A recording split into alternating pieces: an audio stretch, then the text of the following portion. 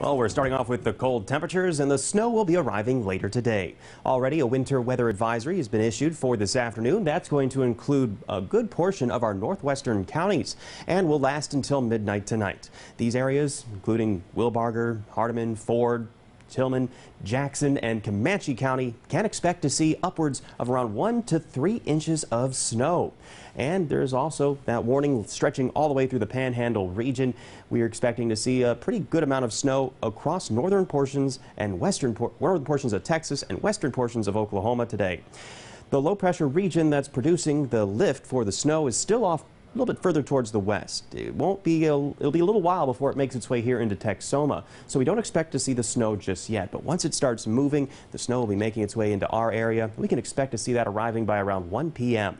For this morning, we do have the cloudy skies already making their way in. Will be partly cloudy to start off the day, becoming mostly cloudy by this afternoon.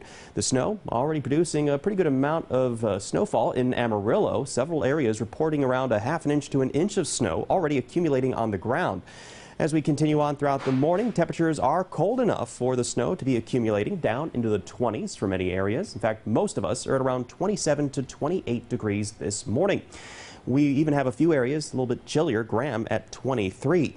Compared to yesterday, we're around 10 to 15 degrees colder, and we even see those clouds outside on our outdoor camera.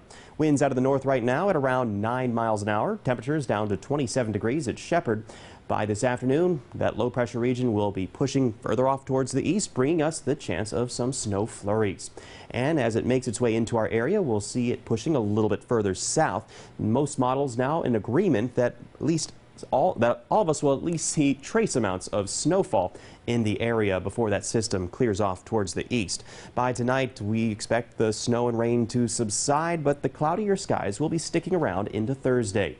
Now, several of the models do have up to around 2 to 3 inches of snow in areas off towards the northwest. Altus could see over 2 inches, closer to an inch in Frederick, Vernon, and Kroll. Then as we get further towards the southeast, well, there's drier air up above, not as much fuel for that snow to develop off of. Trace amounts for most of our southeastern counties, and we're not expecting to see the snow sticking on the ground due to warmer afternoon temperatures.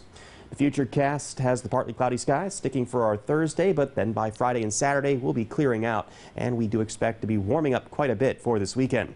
But for this afternoon, northwestern counties not warming up at all thanks to the snow. That's going to suppress temperatures and keep things close to freezing in Altus, Quanah, and Kroll throughout the course of the day. Getting slightly warmer as we move off towards the southeast, and areas that will be waiting a little bit longer into the afternoon, seeing a little bit more sunshine, will be warming up into the mid to upper 40s like Bowie, Jacksboro, and Graham.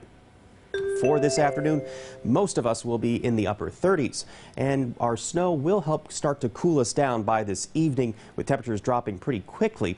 We do expect a little bit of accumulation, especially in our northwestern counties, not so much off towards the southeast. By tonight, temperatures will be down into the 20s, cloud cover decreasing, and we will be warming back up into the 50s to melt away any remaining snow for tomorrow.